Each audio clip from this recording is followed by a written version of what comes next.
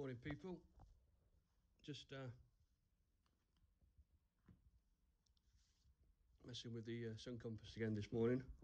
Like I said yesterday, I'll put this little video clip together and try and explain a little bit more about this antique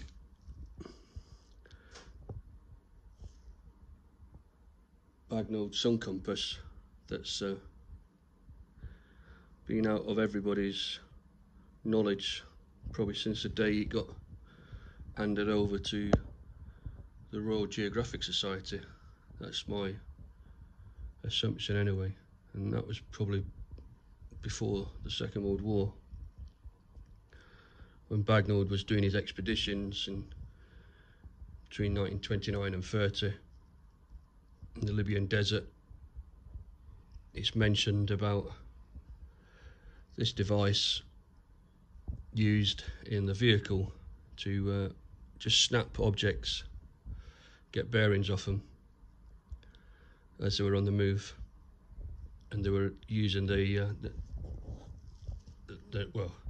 well-known other Bagnold compass, the one that's seen in the long-range desert group vehicles and the SAS jeeps of the Second World War during the North African campaign. But this little beauty is hardly been heard of, but it definitely is. It was made by E.R. Watson's son, who sadly have gone out of business. But again, you can just see by how it's made that it was made by them, looking at some of their other instruments as well. And it's a fascinating piece of equipment that Bagnold invented, this particular device, and he had them make it for him. And it's but anyway, I've done that vid before. Myself and a friend owned this, and I seen it and I thought it can't go to somebody that doesn't appreciate what it is, what it was, who used it. And yeah, it really is a bit of navigation history. This top bit here is silvered, so it's a brass wheel, but it's been silvered. A chemical process where they rub something on it, I forget what they call it now, but they rub something on it and it turns the brass to a silver colour. And the idea of that was that even in low cloud, the shadow cast would still be readable, but obviously not today because it's pretty much even worse cloud. But how does it actually work then? Well,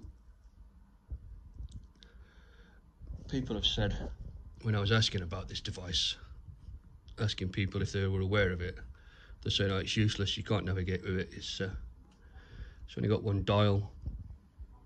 Sun compass needs 2 dials, so you can do the sun's azimuth on it and then set it up and blah blah blah. And these people that were saying that were quite, I suppose, high up in the navigation side of it. Yeah, I'm just a thick Yorkshireman. Anyway, so what I did yesterday was I played with it, and the idea is that you aim the blade at the sun in the morning or the afternoon, and as Bagnold or somebody's put on the side here, says you take the sun's azimuth from the Davis tables. So if you've got a book that's got the sun's azimuth data in it, then obviously you'd use that.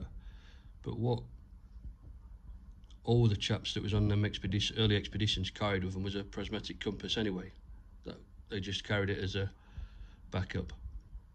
So possibly what they did as well was they either had the book with the figures in, or they just took a compass bearing off the sun and then used that figure.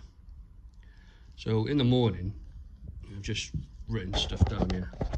In the morning, so we take the sun's azimuth, so that's, for example here, it's 110 degrees, and the bearing that I want to march on is 80 degrees.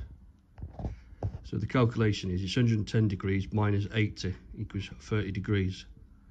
So we set the compass to 30 degrees. So on this dial, we would swiggle it around to 30 degrees, and then we would turn it until this shadow on the actual blade, and I'll hopefully post some pictures up with the shadow on, is as narrow as it's going to be. And what that would do then is that would indicate 80 degrees.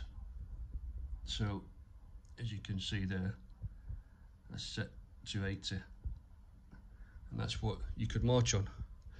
So rather than just using it as a spotting device, you could actually navigate with this item as well, regardless of whether it's got 2 dials on it or 1.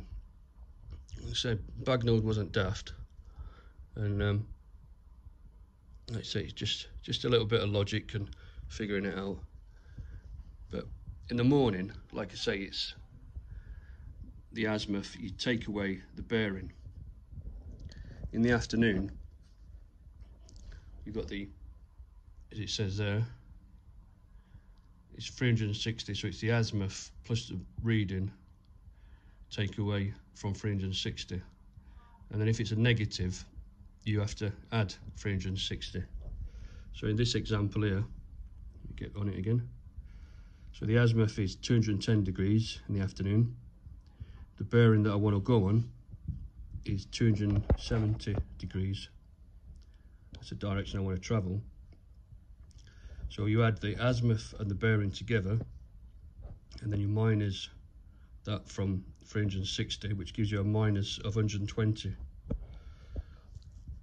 So what Bagnold says is, if it's a minus figure, then you plus by 360. So that brings it then to 240. So on the compass, I set the direction of travel arrow to 240. So we go back round, back round, back round. And it's there, you just, I can see it, but so then again, I would turn it around, and then if I got the compass again there, I would show you that would be a bearing of 270 degrees. And as long as you've got the shadow and you keep it as narrow as possible, you're going to be on that bearing just as accurate as you would be with the vehicle mounted compass. But like I say, it's important that in the morning you take away the bearing from the azimuth, and in the afternoon it's taken away from 360, and again vice versa. If you get a negative figure, you have to add the 360.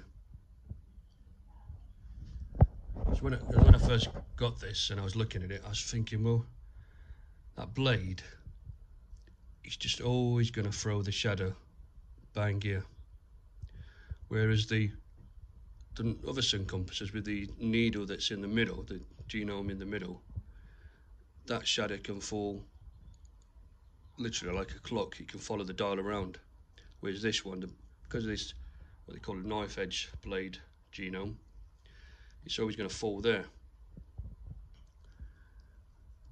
So it had to be something to do with this, and I think you can navigate with this just as accurate as you can navigate with that, as you can navigate with the other vehicle mounted sun compass. But when people were saying it was fake, it was a copy, you can't navigate with it, it kind of, you think to yourself, bugger, have I bought something here that's not legit? But by looking at it and figuring it out. Yeah, some people might have figured it out quicker than me, but so be it. But this device is a proper navigation tool invented by Ralph Bagnold. He probably used it for a little bit back in the early 30s before he, what I believe happened was that he had some other items that he'd borrowed off the RGS at the time. While they were doing the travels around the desert, they were surveying stuff as well, marking locations, and they had clinometer and theodolite, things like that, and they handed them back. And I think by that point he'd probably settled on using the vehicle mounted compass more than anything else. So because this was the only one he's got, he probably thought, well, I'm not going to use that anymore, just going to use the vehicle one, and probably put it in the box with all the other items that got sent back to the RGS. So let me just fold this up. So this folds, sorry, excuse the camera all going funny again, all folds down like that. And as you can hopefully see, when it was handed back to the RGS, somebody decided to engrave it and catalogued it as RGS number 1. And there it's probably sat in a box. Probably nobody really knew how it worked, what it was, the significance of it. And in the 90s it's believed that it was put in an auction with a lot of other equipment that somebody in RGS deemed not necessarily worth keeping anymore, not significant enough. And this is how it got into private hands. And then last year I've seen it and bought it. But it's definitely a navigation tool that is accurate, that will work,